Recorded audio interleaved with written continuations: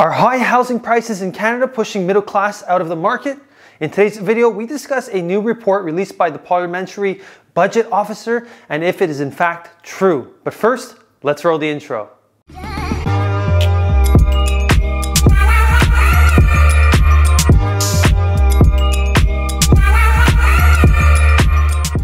Hey everyone, Josh here, and home ownership has become even less affordable through the pandemic for the average buyer.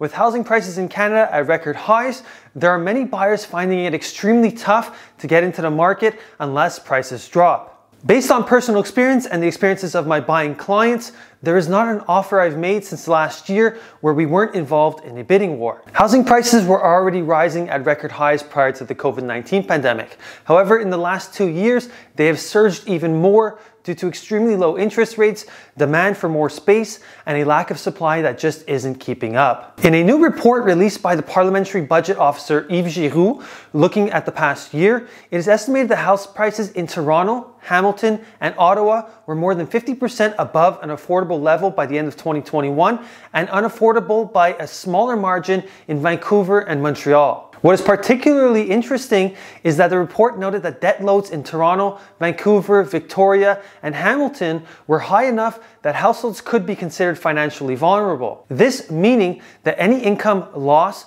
would make these homeowners less likely to keep up with mortgage payments. Given the average income earner and considering their average salary, as if it's not already hard enough, it will become even harder to afford a home in the future unless prices drop or wages climb. For those who recently bought homes and who have variable rate mortgages, they may be more vulnerable to rising interest rates and could find themselves unable to cope with a sudden shock like a job loss. The rates on fixed mortgages have crept higher on expectations that the Bank of Canada will start hiking its trend-setting rates next month. When that happens, variable rate mortgages will start to climb as the central bank looks to cool overheated markets. These rising rates will likely offset any increases in household income for the average income earner, which will limit their ability to borrow and therefore afford a home. In Giroux's report, it also said that at the end of last year, the average house price nationally was $811,700.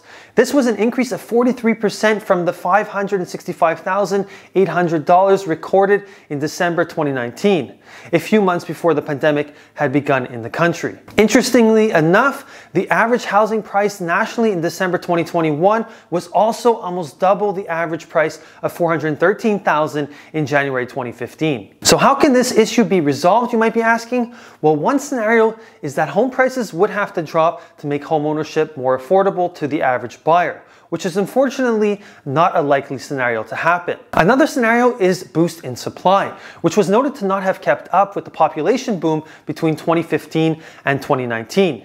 If we are able to increase supply through more new builds or a surge in home sellers, we may be able to slightly slow down the high housing prices, pushing the middle class out of the market. Thanks for watching the video today. Let me know in the comments if you are being affected by the rapidly growing home prices across Canada and what you think about the current situation. Don't forget to like, comment, subscribe, and turn on the post notifications, and I'll catch you next time.